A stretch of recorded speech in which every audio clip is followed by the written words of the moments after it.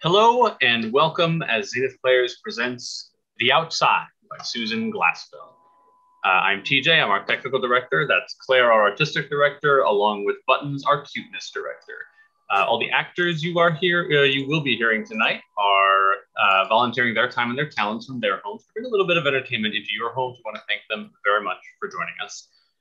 We'd also like to thank our friend, Your Friendly Neighborhood Shakespeare, for posting this on his pages. You can check out his website at shakespeareapproves.com and his Patreon at patreon.com/Shakespeare. You can find out more about him at the aforementioned website or by visiting his Facebook page, Shakespeare Approves, Your Friendly Neighborhood Shakespeare.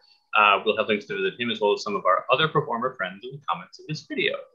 As always, we want to acknowledge and thank all of the medical professionals and essential workers who have been working for the past forever to keep us all as healthy and safe and now vaccinated as possible. If you're interested in more information about our totally volunteer organization, check out our website, zenithplayers.com. Feel very free to check out a very attractive donations page. 100% of all donations go towards production costs, which these days consist of the various subscriptions that allow for these readings to happen, but very soon will go towards production costs for live performances. If you would like to read with us in future projects, because we're not stopping these just yet, just send us an email at casting@zenithplayers.com and we'll get you on board. Join us next week for something, but for now, sit back, relax, enjoy Aileen Goldberg as the captain, Steve Anderson as Joe Bradford, Shakira Searle as Tony, Emily Brennan as Mrs. Patrick, and Mira Singer as Allie Mayo in The Outside. Scene is a room in a house which was once a life-saving station. Since ceasing to be that, it has taken on no other character, except that of a place which no one cares either to preserve or change. It is painted the life-saving gray, but has not the life-saving freshness. This is one end of what was the big boat room. At the ceiling is seen a part of the framework from which the boat once swung. About 2/3 of the back wall is open because of the big sliding door of the type of barn door, and through this open door are seen the sand dunes. Beyond them, the woods. At one point, the line where woods and dunes meet stands out clearly. There are indicated the rude things, vines, bushes, which form the outer uneven rim of the woods, the only things that grow in the sand. At another point, a sandhill is menacing the woods. This old life-saving station is at a point where the sea curves, so through the open door, the sea also is seen. The station is located on the outside shore of Cape Cod, at the point near the tip of the cape, where it makes that final curve which forms the Provincetown harbor. The dunes are hills and strange forms of sand on which, in places, grows the stiff beach grass, struggle, dogged, growing against odds. At right of the big sliding door is a drift of sand, and the top of buried beach grass is seen on this. There's a door left, and at right, a big sliding door is a slanting wall. The door in this is ajar at rise of the curtain, and through this door, Bradford and Tony, two lifesavers, are seen bending over a man's body, attempting to restore respiration. The captain of the lifesavers comes into view outside the big open door at left. He appears to have been hurried, peers in, sees the men, and goes quickly to them. I'll take this now, boys. No need for anybody to take it, Captain. He was dead when we picked him up. Danny Sears was dead when we picked him up, but we brought him back. I'll go on a while. Work trying to put life in the dead. Where'd you find him, Joe? In front of this house, not 40 feet out. What'd you bring him up here for? Force of habit, I guess. We brought so many of them back up here. And then it was kind of unfriendly down where he was. Wind spitting into the sea on you, till you'd have no way of knowing he was ashore. Lucky I was not sooner or later as I walked by from my watch. You have accommodating ways, Tony. I know sooner or later, I wouldn't say it of many Portuguese, but the sea is friendly as a kitten alongside the women that live here. Allie Mayo, they're both crazy, had that door open, sweeping out. And when we come along, she backs off and stands looking at us, looking. But I just wanted to get him somewhere else. So I kicked this door open with my foot and got him away. And if he did have any notion of coming back to life, he wouldn't have come if you'd seen her. I wouldn't. You know who he is, Joe? I never saw him before. Mitchell telephoned from Highhead that a dory came ashore there. Last night wasn't the best night for a dory. Not that I couldn't have stayed in one. Some men can stay in a dory and some can't. That boy is dead, Captain. Then I ain't doing him any harm. This is the first time you ever been in this place, isn't it, Tony? I never was here before. I was here before. And the old man, he lived here for 27 years. Oh, the things that happened here. There have been dead ones carried through that door. The ones I've carried. I carried in Bill Collins and Lou Harvey, and it's all over now. You ain't seen no wrecks. Don't ever think you have. I was here the night that Jenny Snow was out there. It was a wreck. We got the boat that stood here down the bank, and oh, Lord, how did we ever do it? The sand has put his place on the blink, all right. And then when it gets too godforsaken for a life-saving station, a lady takes it for a summer residence and then spends the winter. She's a cheerful one. A woman, she makes things pretty. This is not like a place where a woman lives. On the floor, there is nothing. On the wall, there is nothing. Things do not hang on other things. No, things do not hang on other things. In my opinion, the woman's crazy. Sitting over there on the sand, what is she looking at? There's nothing to see. I know the woman who works for her is crazy. Allie Mayo, she's a Provincetown girl. She was all right once, but... Mrs. Patrick comes in from the hall at the right. She is a city woman, a sophisticated person who has been caught into something as unlike the old life as the dunes are unlike the meadow. At the moment, she's excited and angry. You have no right here. This isn't the life-saving station anymore, just because it used to be. I don't see why you think this is my house, and I want my house to myself. Well, I must say, lady, I would think that any house could be a life-saving station when the sea had sent a man to it. I don't want him here. I must have my house to myself. You'll get your house to yourself when I've made up my mind that there's no more life in this man. A good many lives have been saved in this house, Mrs. Patrick. I believe that's your name. And if there's any chance of bringing one more back from the dead, the fact that you own the house ain't gonna make a damn bit of difference to me. I must have my house to myself. Hell with such a woman. Ugh. Moves the man he's working with and slams the door shut. Allie Mayo has appeared outside the wide door, which gives on to the dunes, a bleak woman who seems little more than a part of the sand before which she stands. I don't want them here. I must. Suddenly, she retreats and is gone.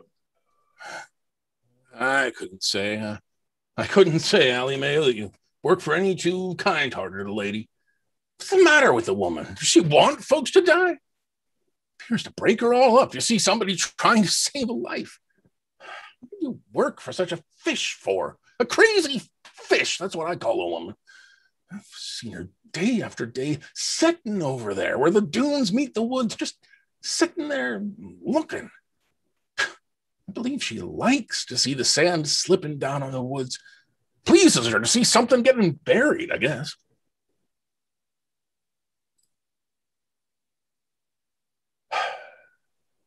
Some coffee, it tastes good, but coffee in this house, oh no, might make somebody feel better. Hey, you want me now, Captain? No. Oh, that boy's dead, Captain. Danny Sears was dead too. Shut that door. I don't want to hear that woman's voice again, ever. Cheerful pair of women living in this cheerful place. A place that lifesavers had to turn over to the sand. This Patrick woman used to be all right. She and her husband was summer folks over in town. Used to picnic out here on the outside. It was Joe Dyer. He's always talking to summer folks who told him the government was going to build this new station and sell this one by sealed bids. I heard them talking about it. They were sitting right down there on the beach, eating their supper. I was going to put in a fireplace and going to paint it bright colors and have parties over here. Summer folk notions. I bid want it. You want it. Buried house you couldn't move. I see no bright colors. Don't you? How astonishing. You must be colorblind. I guess we're the first party.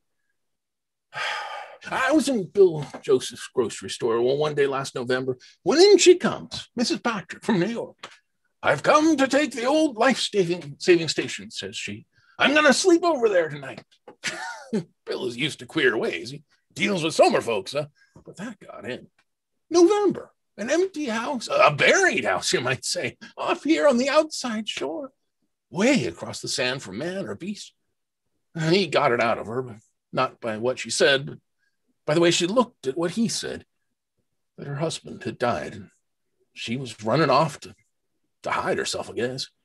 A person would feel sorry for her if she weren't so standoffish and so doggone mean. Mean folks have got minds of their own. And she slept here that night. Bill had men hauling things till after dark, a bed, stove, coal. And then she wanted somebody to work for her. Somebody, says she, that doesn't say an unnecessary word. Bill comes to the back of the store.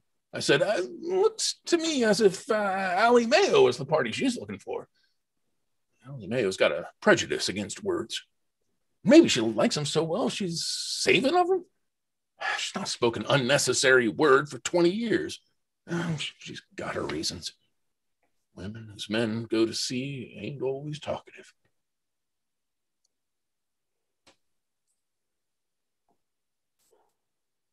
I wonder who he was. Young.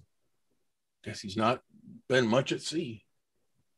I hate to leave even the dead in this house, but we can get right back for him. The old place used to be more friendly. Well, Joe, we brought a good many of them back here. Danny Sears is tending bar in Boston now.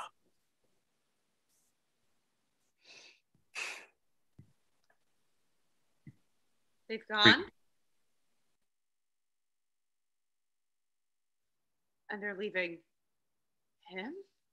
Then they have no right, just because it used to be their place. I want my house to myself. Wait. I could say that, I can say more. That boy in there, his face, uncovered something. For 20 years, I did what you were doing. And I can tell you it's not the way. We had been married 2 years. Married 2 years. He had a chance to go north on a whaler. Time's hard. He had to go. A year and a half it was to be. A year and a half. 2 years we'd been married. The day he went away, the days after he was gone, I heard it first. Last letter said farther north. Not another chance to write till on the way home.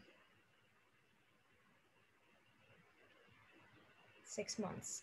Another I did not hear.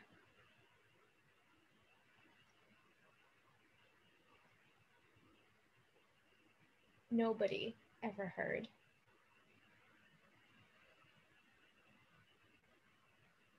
I used to talk as much as any girl in Provincetown. Jim used to tease me about my talking. But they'd come in to talk to me. They'd say, "You may hear yet." They'd talk about what must have happened. And one day a woman who'd been my friend all my life said, "Suppose he was to walk in." I got up and drove her from my kitchen. And from that time till this, I've not said a word I didn't have to say. The ice that caught Jim caught me. It's not the way. You're not the only woman in the world whose husband is dead. Dead? My husband's not dead. He's not? Oh. Wait. Wait? Don't you think you've said enough? They told me you didn't say an unnecessary word. I don't. And you can see, I should think, that you've bungled into things you know nothing about. When you keep still for 20 years, you know things you didn't know you knew. I know why you're doing that. Don't bury the only thing that will grow. Let it grow. I know where you're going. What you'll try to do. Over there. Bury it. The life in you. Bury it watching the sand bury the woods. But I'll tell you something. They fight too. The woods. They fight for life, the way that captain fought for life in there. And lose the way he lost in there. They don't lose. Don't lose? I have walked on the tops of buried trees. And vines will grow over the sand that covers the trees and hold it. And other trees will grow over the buried trees. I've watched the sand dip down on the vines that reach out farthest. Another vine will reach that spot. Strange little things that reach out farthest. And will be buried soonest. And hold the sand for things behind them. They save a wood that guards a town. I care nothing about a wood to guard a town. This is the outside. These dunes where only beach grass grows. This outer shore where men can't live. The outside. You who were born here, die here, have named it that. Yes, we named it that, and we had reason. He died here, and many a one before him, but many another reached the harbor. The outside, but an arm that bends to make a harbor, where men are safe. I'm outside the harbor, on the dunes, land, not life. Dunes meet woods, and woods hold dunes from a town that's shore to a harbor. This is the outside, sand. Sand that covers, hills of sand that move and cover. Woods to hold the moving hills from Provincetown. Provincetown, where they turn when boats can't leave at sea. Did you ever see the sails come round here when the sky is dark? A line of them, swift to the harbor, where their children live. Go back to your edge of the woods. That's the edge of the dunes. The edge of life, where life trails off to dwarfed things not worth a name. Not worth a name. And meeting the outside. They're what the sand will let them be. They take strange shapes, like shapes of blown sand. Meeting the outside. I know why you came here, to this house that had been given up, on this shore where only savers of life try to live. I know what holds you on these dunes and draws you over there. But other things are true besides the thing you want to see. How do you know they are? Where have you been for 20 years? Outside. 20 years. That's why I know how brave they are. You will not find peace there again. Go back and watch them fight. You're a cruel woman, a hard, insolent woman. I knew what I was doing. What do you know about it, about me? I didn't go to the outside. I was left there. I'm only trying to get along. Everything that can hurt me, I want buried deep. Spring is here. This morning, I knew it. Spring coming through the storm to take me to hurt me. That's why I couldn't bear things that made me know I feel. You haven't felt for so long. You don't know what it means. But I tell you, spring is here. And now you would take that from me, the thing that made me know they would be buried in my heart, those things that I can't live and know I feel. You're more cruel than the sea, but other things are true beside things you want to see outside. Springs will come when I will not know that it is spring. What would there be for me but the outside? What was there for you?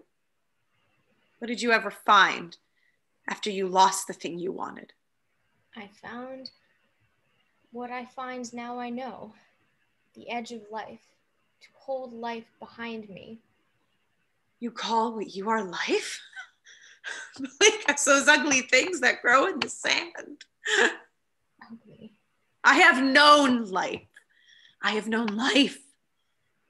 You're like this cape, a line of land way out to sea. Land, not life. A harbor far at sea. Land that encloses and gives shelter from storm. Outside sea, outer shore, dunes. Land, not life. Outside sea, outer shore, dark with the wood that once was ships. Dunes, strange land, not life. Woods, town, and harbor. The line, stunted, straggly line that meets the outside face to face and fights for what itself can never be. Lonely line, brave growing. It loses. It wins. The farthest life is buried. And life grows over buried life. It will. And springs will come when you will want to know that it is spring. The captain and Bradford appear behind the drift of sand. They have a stretcher. To get away from them, Mrs. Patrick steps farther into the room. Ellie Mayo shrinks into her corner. The men come in, open the closed door, and go into the room where they left the dead man. A moment later, they're seen outside the big open door, bearing the men away.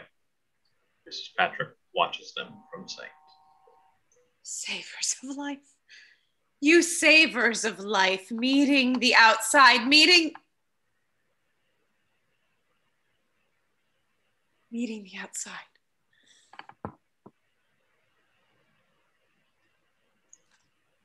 End of play.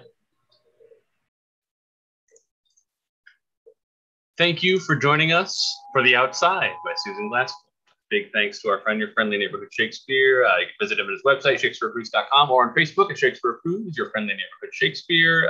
There's links to his content and some more, including, hey actors, come on camera, including Chaste Treasure, which our friend Aileen here is a member of. We would like to thank all of these actors who volunteered to read with us tonight. Thank you all so very much for joining us.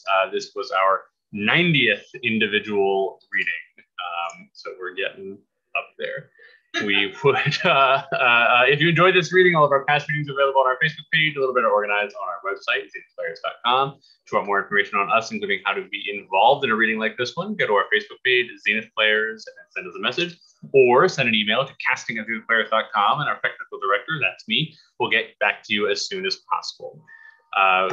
As always, thanks so much to the essential workers and everyone working to keep us safe and healthy and vaccinated. We have, we don't know yet, but we have something coming up next Saturday, and there will be plenty more live streamed readings for the moment. Thank you and good night.